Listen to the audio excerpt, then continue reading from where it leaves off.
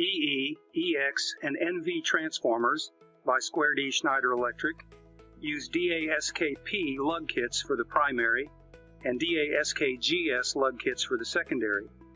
Seen here are some samples of transformer secondary Lug Kits, DASKGS250 and DASKGS400.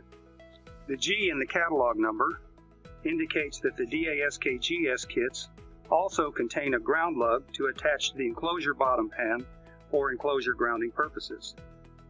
When we unpack the kits, we can see that the kits contain a plastic bag of mounting hardware and lugs of different sizes depending on which kit is used.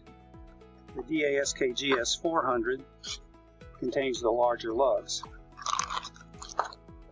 The DASKGS250 contains slightly smaller lugs.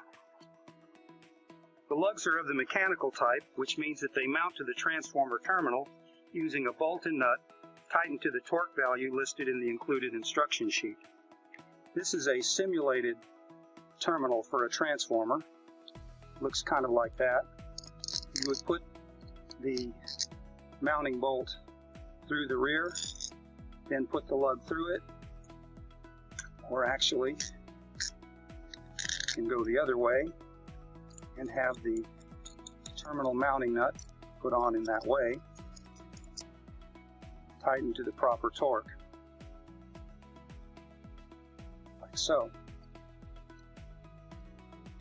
Then the connecting wire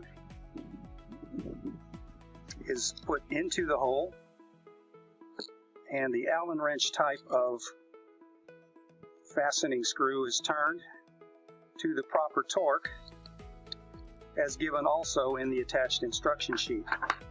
And there you have a conductor going into the lug, torqued to the terminal that's on the transformer. Now the lugs included in the DASKGS250 kit have a round opening that will accept a number 6 to 350 kcmel conductor.